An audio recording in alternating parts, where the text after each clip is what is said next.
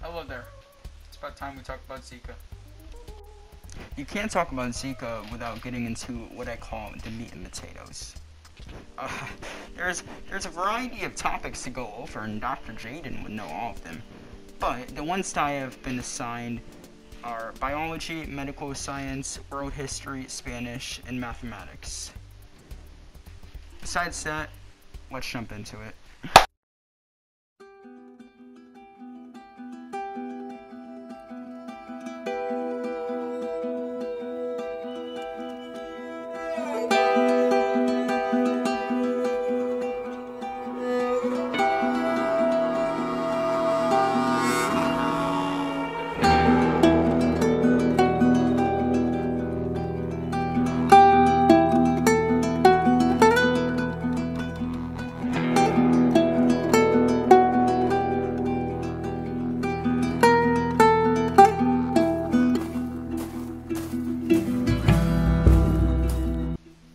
Hello, you may have noticed I put my glasses on. I couldn't see anything. But without further ado, let's jump into the biology section. The first and only question in the biology section is, how is species variation important for disease-causing microorganisms? And what are the advantages? Well, it's important because, especially to Zika, if you take one form of Zika and it's spread out throughout the entire population, there's going to be problems caused, because for the disease, for the people, it's fine. But for the disease, or specifically a virus for Zika, they're gonna all have the same genetic material, and the population's gonna adapt quicker. So the advantage would be that Zika wouldn't be able to affect large numbers without species variation, because pretty much everyone would become immune because there's only one form of Zika. And with species variation, Zika is able to leave a greater impact.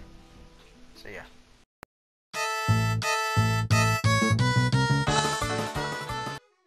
The medical science section is a little bit more lengthy. First of all, the first question is, how has Zika spread throughout history? Well, Zika was first discovered in 1947 within Uganda. From the 1960s to the 1980s, Zika was occasionally found within Africa. The largest outbreak actually happened fairly recently, in 2015, and it spanned till 2016. Well, Zika isn't considered particularly life-threatening, but the outbreak within 2015 is estimated to cause 1,600 or more babies to have birth defects. The second question is, how is Zika being transmitted from one organism to another? The answer to that is, most commonly Zika is spread through mosquitoes, much like West Nile or malaria. But it can also be sexually transmitted, even though the cases of that are not as high. But they're not as low as the following, being spread via blood. So let's say you get a cut on your hand, and your friend also has a cut on their hand, and you go to give them a high five, and your cut is still bleeding, of course. And let's say your blood comes in contact with theirs. Well then, if they have Zika, you have something called a problem. And you're likely going to get Zika. very oddly specific, and if you have different blood types, then it's going to be a problem anyways, but it's still an example.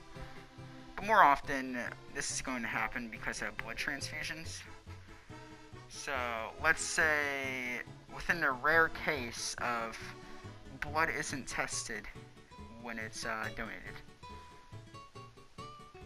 If it's transfused to another person without being tested, there is a chance that that person that did the blood donation has Zika. Therefore, they are going to transfer Zika to the other person. So yeah. The third question is, how does Zika affect biosystems? And this falls in line with sexual transmission.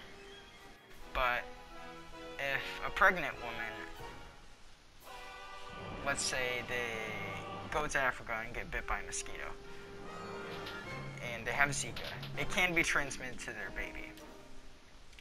And this could cause underlying problems, such as birth defects. Zika also contributes to the Guillain-Barré syndrome, which is basically when the immune system damages your nerve cells, leading to muscle weakness and sometimes paralysis. So it's kind of serious.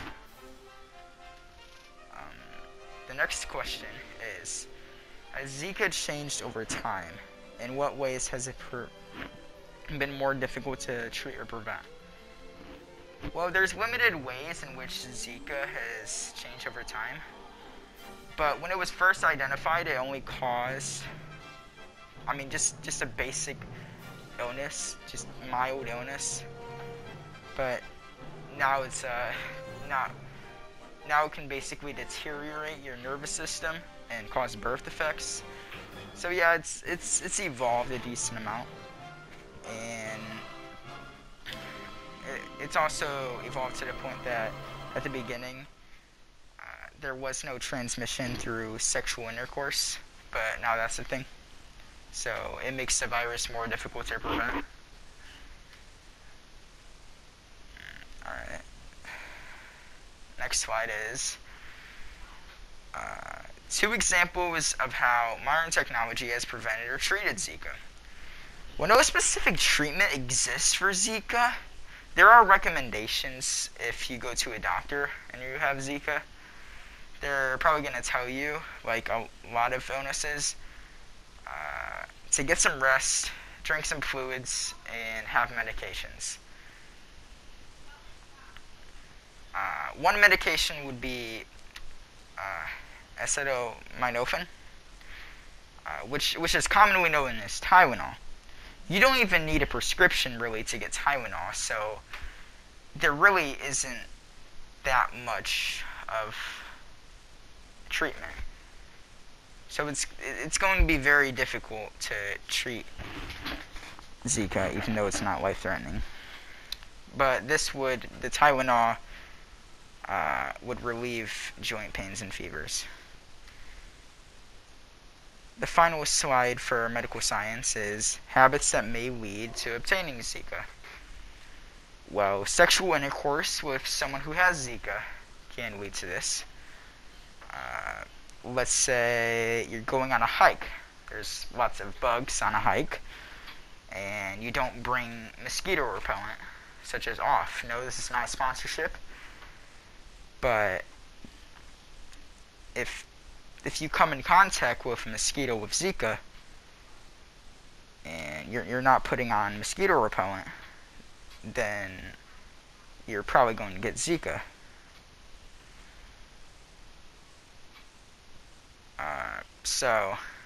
Or finally, of course, being an offspring of a mother who just so happens to have Zika, and etc. Okay.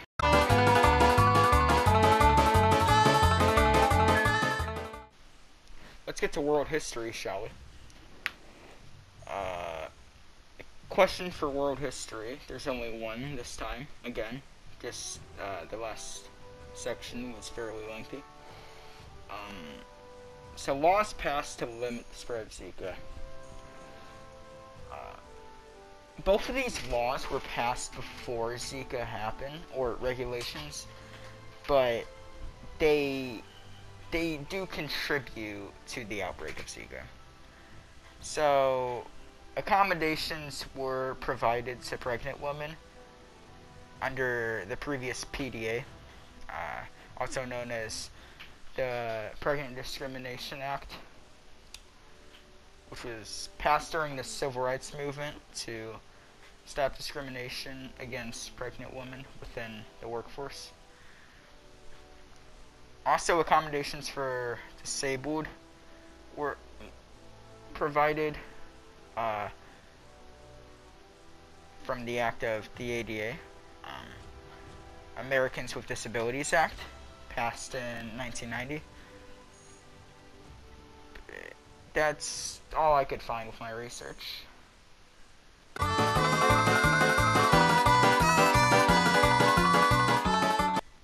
The second to last subject has to do with Spanish culture.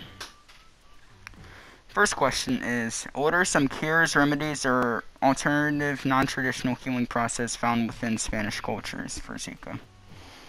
Throughout my research, I didn't find anything to do with Zika in relation to Spanish culture and cures and alternative healing processes, but however,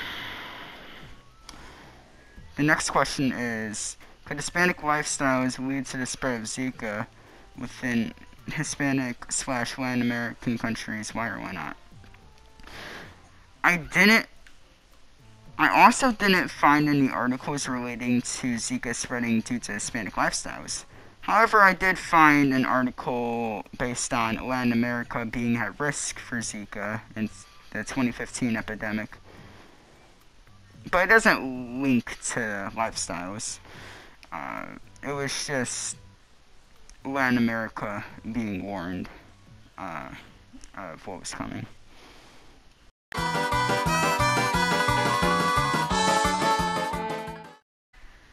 The final section contributes to mathematics.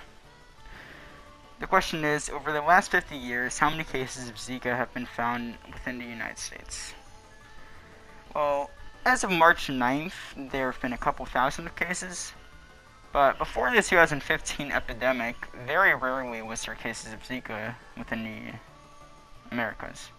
And when there was cases, it would go under the radar for the most part, because it was a relatively obscure disease at the time, so no one really cared. But even during the epidemic, the United States got the short end of the stick. So there hasn't been really a huge concern within the United States of Zika.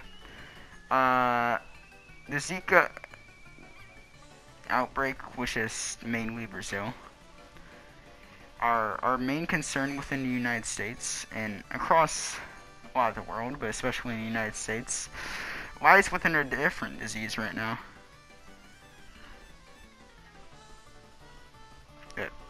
But we don't talk about that. So yeah, that's about it. Oh, well, thank you for watching. My topics consisted of biology, medical science, world history, Spanish culture, and mathematics. Appreciate it, and I hope you enjoyed. My slideshow will be linked in the description, including my sources, and happy Halloween. I got passed a couple days ago.